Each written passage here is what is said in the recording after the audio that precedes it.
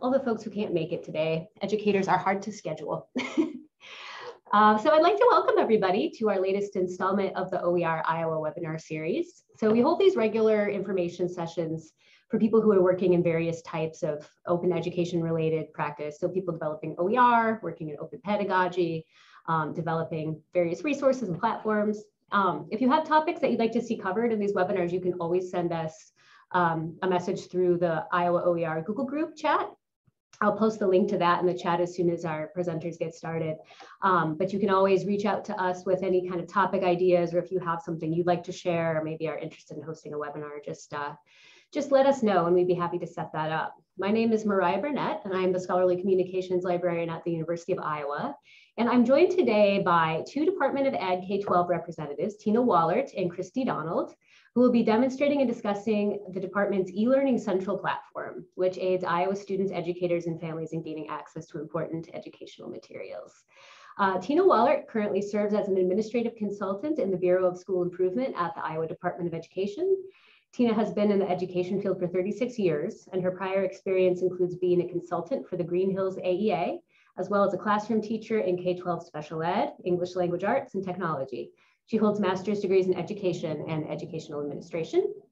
And Christi Donald currently serves as an education program consultant in the Bureau of Information and Analysis Services at the Iowa Department of Ed.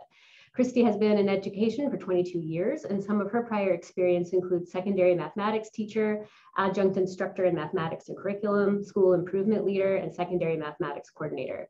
She holds a Bachelor of Science in Mathematics Education from Drake University and a Master's in School Mathematics from Iowa State, and an Educational Specialist degree in Educational Leadership from Drake University. So in terms of the format of this webinar, we'll keep the microphones muted until the chat period at the end of the session. But if you do have questions in the meantime, you can always type them into the chat. We can kind of find a good time to have those questions answered. So this whole session will be recorded for sharing out, as I mentioned. So we are recording now, and I'll also drop the link to our YouTube channel so that you can access this video after it's done. And I will now turn it over to our presenters. Okay, thank you. Christi's going to go ahead and share here. I'm going to get us started. As we're going along, you can put questions in the chat, and whoever is not speaking will try to address those, or we'll circle back to them when we're done.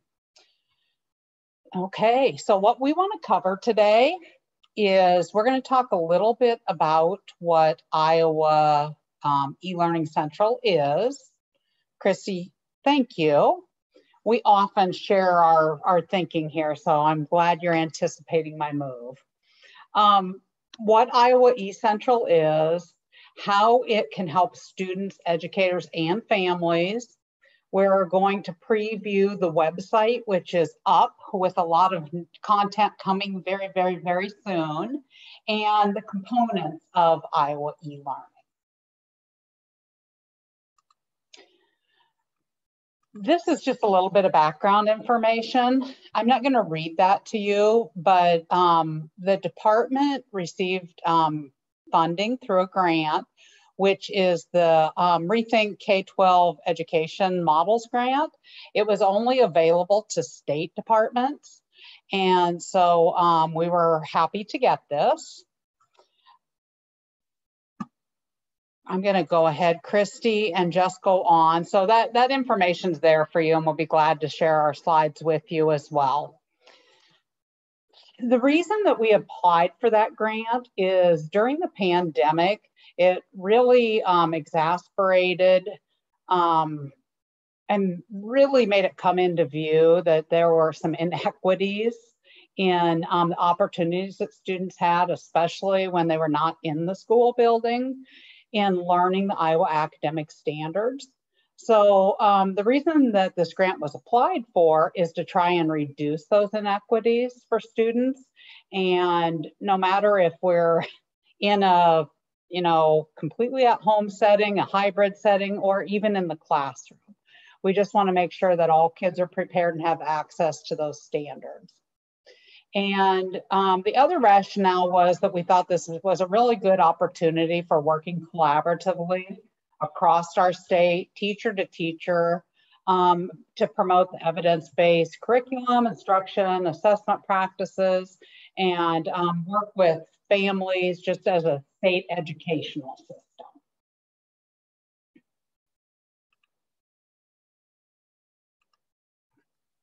So I'm going to just preview a little bit of what Christi's going to go a little deeper into here, but we wanted to point out some of the benefits for each of these groups.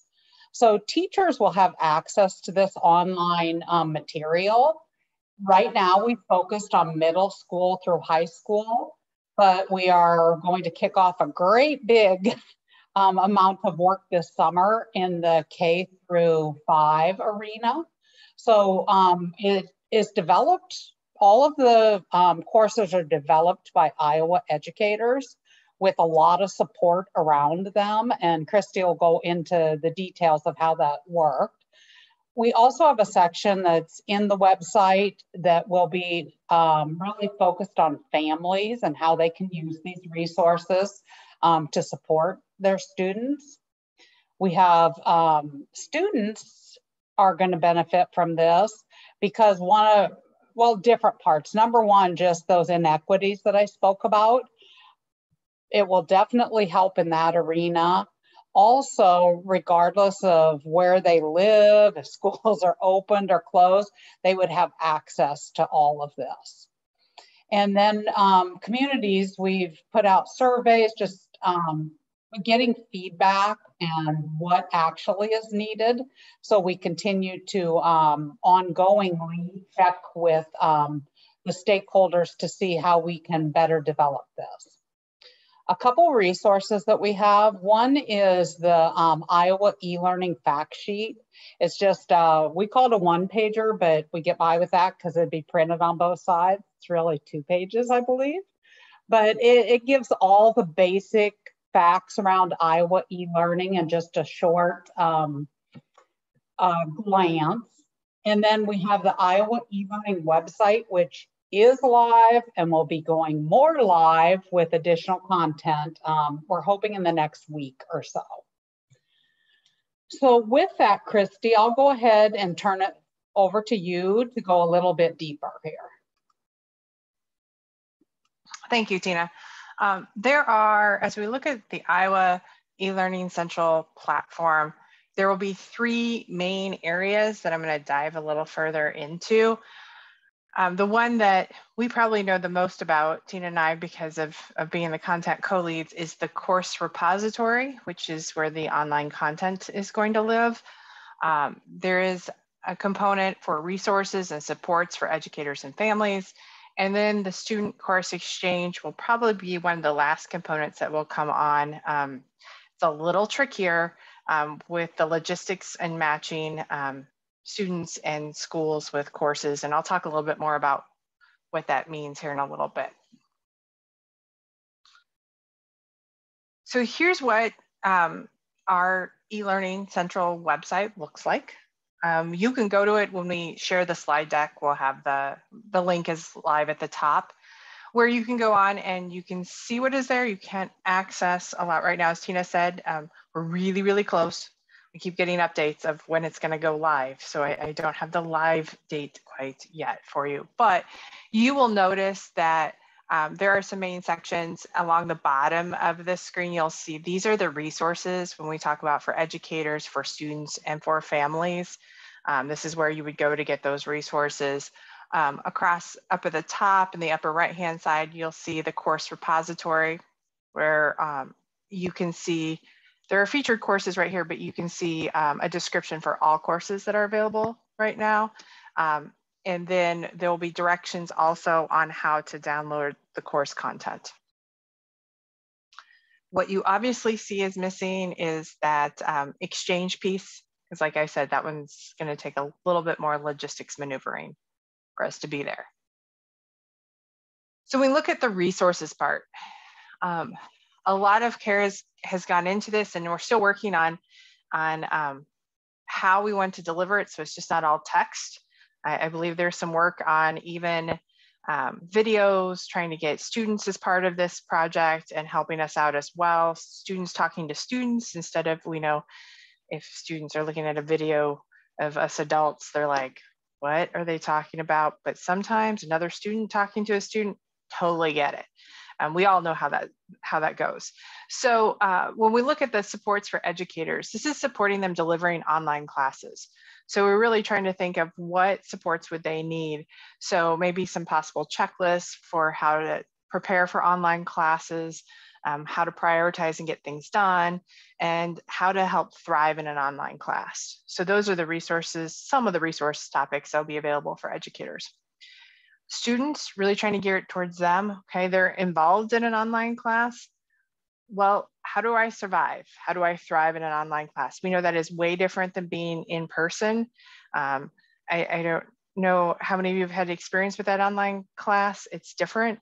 Speaking with my own daughter who had her first year of college last year with mostly online classes, it was a learning curve for her, and there's a lot of things they have to learn to negotiate, not just the learning in the class. And so these are some helpful tips to them. How do they build a sense of community? How do they connect to other students in the class, right? If we're studying something difficult and when we're in class, I can easily say after class, hey, do you want to form a study group? But how do I do that in an online environment? And how do we connect, right? Increased motivation and organization. How do I keep everything moving forward in the class? How do I keep track of everything I need to do?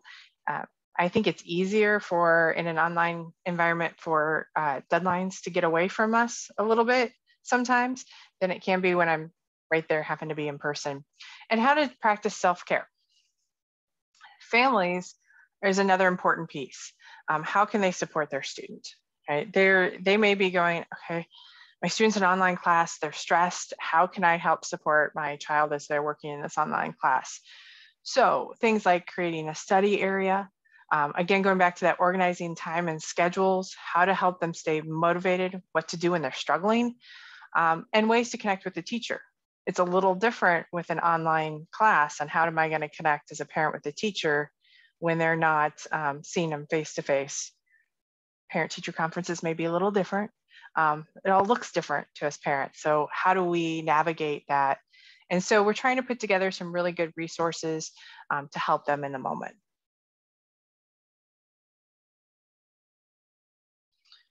Course repository.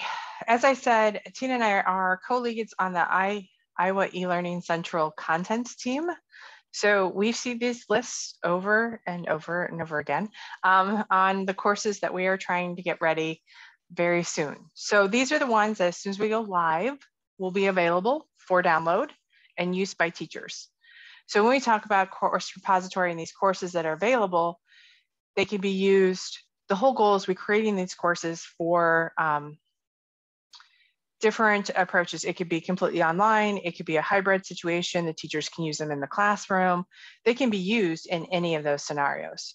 And we're really trying to work on providing those resources for teachers. Okay, if you're going to do this online, here's the activity. If you're doing this in class, here's the activity, and working towards that. So you'll see we started with secondary first semester classes for math, ELA, and science.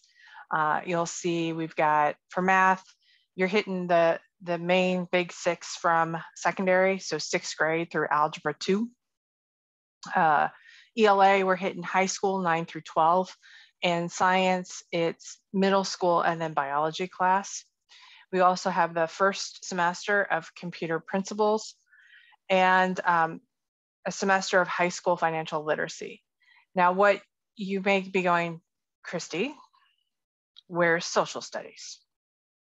We're working on it. That one's taken a little bit longer, and you can imagine with the content we have for social studies and some of the recent events, it takes a little bit longer for social studies to get the content pulled together. That's clearly in our clearly part of our plan. US history and world history are the first 2 courses we're working on for high school history. So what courses will be available? As you know, we finished those courses. I want to say we tried to finish those for June this summer. They've kind of taken us a little bit longer because we have a lot of pieces that we go through. We have a quality control rubric that we use to make sure that our courses are high content and aligned to our Iowa academic standards. So the review takes a little bit of time, making sure all the pieces are in place and everything is ready to go. We also have to check our links and all of those good pieces in there, proofreading. We're also partnering with Iowa State University. They help us with instructional design. So these courses are going through a few different layers of review before they get posted and out there for educators to use. So currently, Tina and I are still working with, we've got 2 different sets of educators working on courses right now. So we're looking at another group of courses trying to be finished up in the next couple of months. And then we've got another set that'll be later this spring. So those courses we had on the previous slide, first semester, we're finishing the second semester. We've added middle school ELA. There's the social studies, world history, US history, and middle school social studies courses. For science, we're working on chemistry and physics. Spanish 1, I know that is a big demand out there amongst our Iowa public schools about needing Spanish 1. We're very fortunate to find an educator to develop for us. Physical education, we are working on a couple courses, semester-long courses for physical education at the high school level. We've got a course for high school business, high school family consumer science. Elementary, we will start work in the summer of 2022. When I get to the next slide, I'll talk about our big need and go ahead and preview our ask that will be coming out before we know it for elementary. We will be working on additional middle school courses such as PE, FCS, health, those elective areas, as well as other courses that are needed by the field. I know one of those things that Tina talked about was surveying our community and the needs out there. We will continue to do so to find out after courses get out and people start using the courses, what additional courses do you need? So that way we're making sure that we are meeting the needs of the field. Now they'll be able to download these courses through our Iowa Educator Portal is what they'll have to go through in order to download the courses. So it's not that I go straight to the Iowa eLearning Central website and say I can just download the course. You're going to have an account in Iowa Educator Portal to have access to the course. It's partly due to we want to make sure we have some security around some of the assessments that are involved in our courses. When to put some numbers, I'm a math person. I got to put some numbers behind this a little bit. So how many Iowa educators have we worked with and are we planning to work with? Because when we wrote this, this is courses written by Iowa educators for Iowa educators. So this is a really important piece to it. Up to this point in time with the current, including the previous round and the current rounds we're working on for content development, we are working with 34 content developers across our state. Now, some developers are writing more than one course for us, but that's 34 educators that we're working with and supporting and managing through the process. On top of that, we've also hired content reviewers that are specifically looking at all the courses for alignment to our standards, making sure learning progressions are good. They're looking from that content lens. And I have 22 plus because the very first round, we used some state leadership teams to help us with that. And I don't have a number from that, but I can say we've got 22 right now, plus whoever we had in round 1 from our leadership teams. Future needs, this is a big number. It's a little bit of a scary number. We want approximately 300 educators to work with us next summer. So the reason why that number is so large is we are going to tackle elementary a little differently than we did with secondary. Secondary, we hired developers to develop a whole semester course. We want to hire elementary educators to work on a unit or 2 instead. So we're doing unit development versus course development this summer, focused on K through 5, math, ELA, science, social studies, and some additional course support as well. So with that, we've got our developers. So by the time you count how many units we have for a year, and we're wanting to get as many teachers involved as possible. And then on top of that, we want to hire some content experts to support work from a content scope and sequence perspective to making sure that we're strong. If we have so many people working on units, we need someone to support to make sure it makes sense and everyone's working towards our common scope and sequence for all those courses. So that's a lot. With that, we hope to bring them all together to be in person with us in July for 3 days of learning and work with us before they join us. As our partners, ISU put together an online workshop that they will go through about developing online instructional activities and courses. Student course exchange. This one I think is exciting when we think about the state of Iowa. I graduated from a very small school district in Southern Iowa. And I remember as a student not having access to all the courses that I wanted to have access to. And I really think that the student course exchange to me is exciting for those rural schools to get access for courses to students that they have in their school that need it. So how this kind of works, kind of think of it as a match program. I have a student that needs a certain class. There's another school that has a seat in an online class that they need. We can match them together. The student can then take the class through the other school. So we're not, saying, well, we just can't get you that class. Well, let's see what other schools can meet your needs to help you get that course. So the example, again, I use my math background, pre-calculus. I'm a student at school A, or school A has an open seat in an online pre-calculus class. I'm in school B who can't offer a pre-calculus class, but I'm going to take it through school A. That's why you can start to see that takes a little more logistics for us to figure out how to get everyone communicating and matched and connected. So I don't have a timeline on that, but that is a component that'll probably come a little bit later as we've talked and had conversations. Okay, I think I'm turning it back over to Tina. Yeah, and before I talk about this, a few things I thought of while you were talking, Christy, and you mentioned briefly our collaboration with Iowa State University, and we have a great team from there that is working with us on the instructional design piece. So what we're doing is really hiring the content experts, folks that are teaching right now, or they have taught in that area and have a deep understanding of the standards. And then as they develop they submit that to Iowa State through Canvas is the platform that we're using. And they give feedback around instructional design to make sure things are consistent, to make sure they're usable, just that they're following all the best practices. So when we first started out, they didn't have the workshops for us yet, and because we got going a little late, no fault of theirs.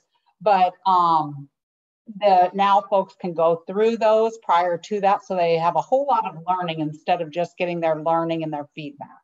So that's been a good collaboration for us. The other thing that I was thinking about is the content that's being developed is student-facing. So it's a course that students engage in, or if you're downloading the resources into your own system, it's for students to use. But also after round one, we realized there was a really big need also for the teacher materials that were accompanying the course. So we basically doubled the contracts and asked our teachers, are you willing to do student facing, and are you willing to develop the set of teacher materials that face that? I see a question come in from Deborah that I'm going to answer. She asked about if they would be self-paced. So the way that we're setting them up is a student could do that. We're guessing that in most cases they would be utilized with the teachers facilitating, but Iowa State has really helped us say, we need it for this to be usable for every format. If a student was working through it independently, clear too if it was something that was being downloaded that teachers were going to utilize in a face-to-face setting. So that has been our plan. And then the last thing I was going to add is in the website when you get there, and I did drop the link in for the slide deck so you can click on that. Connor Hood is working on that project with Tiffany Morgan from Iowa PBS. And Connor had mentioned this morning that, Christy, can you go back to slide 7 a minute? There you go. So, yeah, so Connor said when this goes live, hopefully in the next week or so, where it shows like for educators, for students, for families, those will all become live links. So what you're going to see right now is not live link, but when it does, it will go live there. And Christy, because I was writing some of this down, did you talk about this living behind the portal? Yep, I did. Okay. Very but good. I did want to add, because this is what it is good about us co-presenting. We help remind each other of different aspects. We live this so much day to day, we forget to what all we can share here. That when they're downloading their common cartridges, the courses are packaged in common cartridges, working hopefully in different LMS systems. There may be some components we are creating in Canvas, but so there may be some components that don't work fully when you open it in another LMS, but we are working. I know Tiffany is working hard with us on testing it in some of the most used platforms across our state, just to be ahead of that and to troubleshoot that ahead of time as we move forward. Okay, Christy, if you want to go back to slide 13, really what this is just the folks that are sort of on the front line of this work. We've got a lot of people behind the scenes.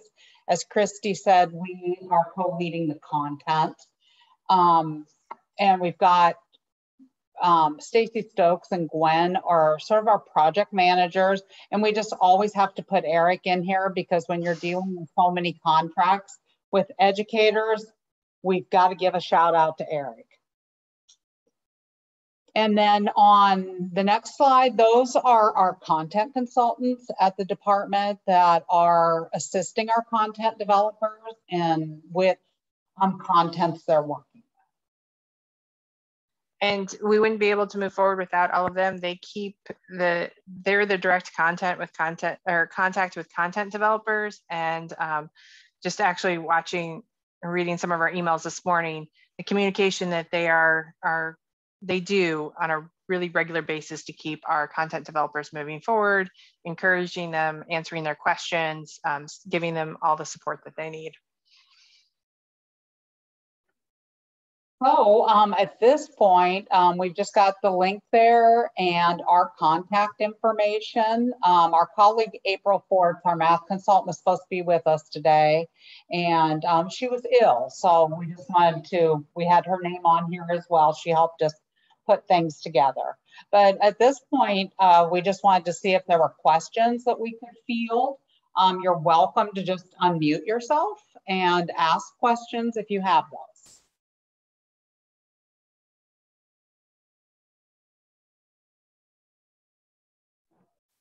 I have a question. Is this content then OER? So can it be used in that OER fashion, or is it copyrighted? That's a great question, Denise. And you brought up a good reminder too that for most courses, the developers are starting with an OER to begin with, and then adapting the OER for online, because a lot of the OER materials we're using were not created for online instruction and learning. So they're adapting.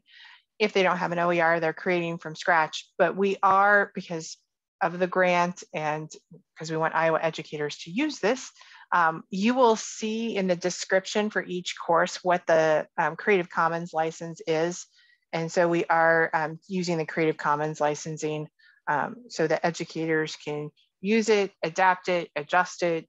Once they download, it's theirs to do with as they see is best fit for their students.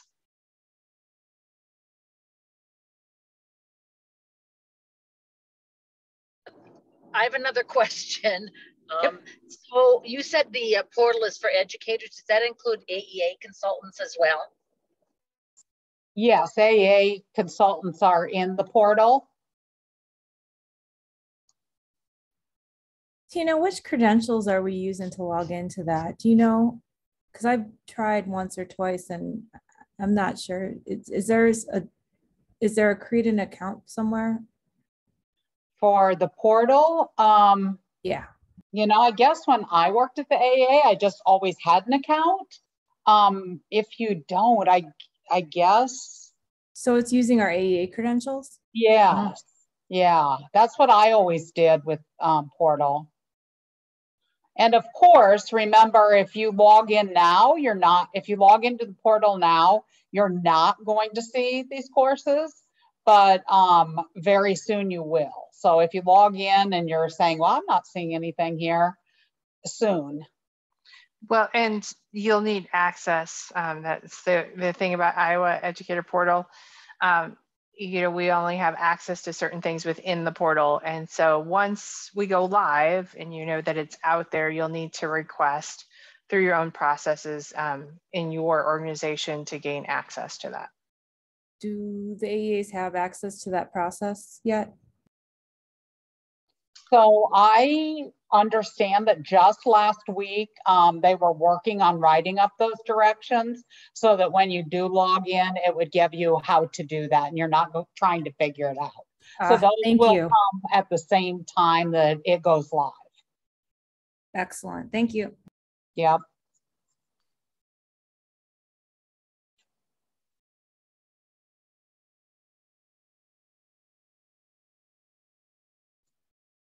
Any other questions? If folks on this call are interested in joining as contributors, is that something people can sort of just reach out to you, or do you have your contributors already? Good question. So something to look forward, and this is why I love any opportunity I can to plug this a little bit. As I said, we're going to be looking for lots of educators to support us in the upcoming work. We do this all through the informal bid process at the state level. So there'll be communication coming out. Like the first ones we're going to hire are content experts, and that application goal is to go live here in December. So if you're interested in Think You Fit Best as a content expert and support, that will be coming live in December to apply for, and we go through a whole application process. And then later, not much later, I think it's February, we'll be asking for developers to apply. So anyone that wants to develop a course to apply, I think in like February is our goal. So. And the way that we got that out before, I was a little worried about things going to spam, is it was sent out to everyone that held a current Iowa teaching license at the areas that we were looking for. So we do know sometimes that goes to spam. So if you're interested, you can always check back, you know, just on the bid website as well. Or you could reach out to us and we can direct you there as well. Mm-hmm.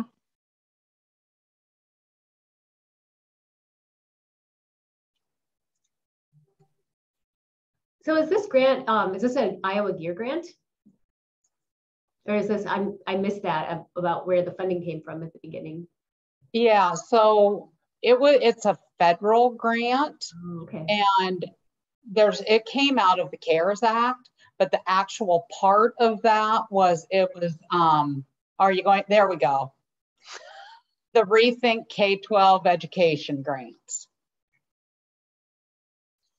So it was, you know, it was a very substantial grant, which has allowed us to compensate educators nicely for their work. So it's worth their time. We've tried to really get the grants dollars in the hands of Iowa educators for their work. That makes sense. Anybody else have any questions for our panel today?